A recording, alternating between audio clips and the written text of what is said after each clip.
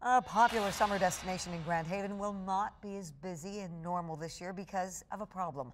The City Council told business owners tonight that 2 of the 3 buildings at Chinook Pier will be closed because of mold. They decided to wait to see if smaller measures could fix the problem in the 3rd building. Council members say it was a tough decision, but one they really didn't have much choice in making. The city will now consider letting a few displaced business owners move into the train depot building for the season. With the decision to close the buildings, Grand Haven City Council will also look at other solutions for the area.